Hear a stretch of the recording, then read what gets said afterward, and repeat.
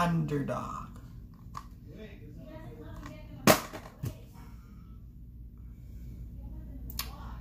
Why did I watch this?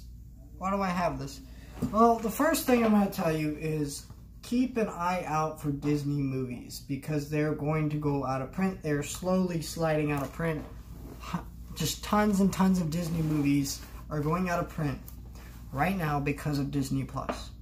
They are no longer, you know, in some countries they're not even making DVDs of their newer movies like Frozen 2 and things like that. This could happen in the US. They are sliding their movies out of print. So I'm keeping my eyes peeled for stuff. So I'm picking up as many Disney movies as possible as, you know, I can get at reasonable prices for this reason. And so this was $5 and I bought it at Walmart. And I thought, okay, you know what, I remember seeing this movie. I don't necessarily remember liking it, but I was like, okay, let me watch it.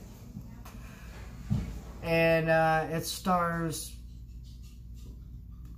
Jim Belushi, Dave from Alvin and the Chipmunks, as Underdog in this wonderful family picture.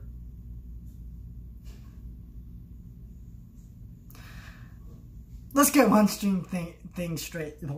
I cannot speak today. Let's get one thing straight. I have not seen any of the Underdog cartoons, so I can't tell you how accurate it is to the source material, but I can tell you it's a bad movie, whether it's accurate to the source material or not. And I guarantee it's not accurate, because, first of all, in the cartoon, the dog walks on 4 legs and flies around. Or he stands upright. He doesn't. Well, he doesn't have. He has like 2 legs. He walks upright like a human would. He doesn't. I believe, and he lives in like a world of dogs. That's not this movie at all. This movie has Patrick Warburton and Peter Dinklage. First of all, if Patrick Warburton is in your movie and he's not funny, you have screwed up so hard. The script here is terrible. All the jokes are terrible. There's none. They're all very juvenile. They're very, haha, dogs lick their own butts. Haha, haha. Dogs don't understand people stuff because the dog can talk. And so this movie is just like, it's a movie where this dog gets superpowers, and then, you know, they named. First of all, like, who names their dog Shoe Shine? Who thought that was an acceptable thing to write in the script? They named their dog Shoe Shine. Because normal people name their dog Shoe Shine? Like, what the hell? And yet, it's not the worst. Like, the script, the dialogue here is terrible. A lot of the performances here are terrible. Come on. You got Peter Dinklage in your movie. Fantastic actor. I actually really enjoyed him in Infinity War as the giant dwarf, which I thought was pretty funny. I also enjoyed him in, like, Elf and things like that. He's funny, and he's been in a lot of good movies. Awful in this movie.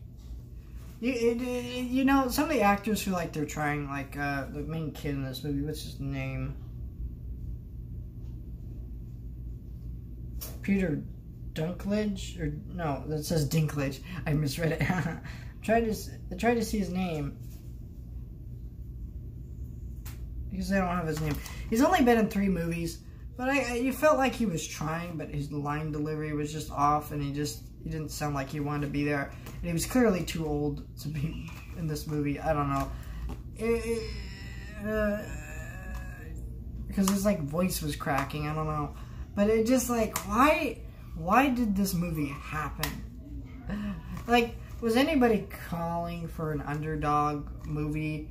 It's not even like the cartoon, so even if you were, you didn't get what you wanted.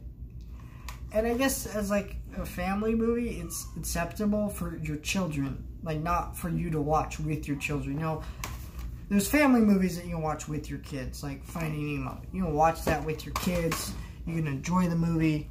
But then there's movies like this, which the kid would find funny, but in 5 years, they're going to grow up, watch it again and be like, I like this crap. So why not just show them a good movie that you can watch with them, you know? That's the thing there.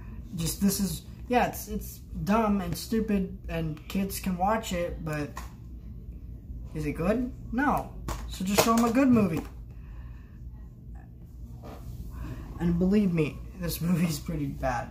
You know, it's like, they also did like the Superman, the movie sequence. You know what I'm talking about, where he comes to Lois's house dressed as Superman. She doesn't realize he's Clark Kent, and then they fly around. It's that with dogs. I don't have anything particular to nitpick or say about it. It's just a thing I noticed. The ending is really bad though, because it's like, also this movie's kind of awkwardly edited. It's like scenes go on for a little too long, and it's really ridiculously short. It's not even an hour and a half. It's like an hour and 21 minutes or something like that. And there's like a sequence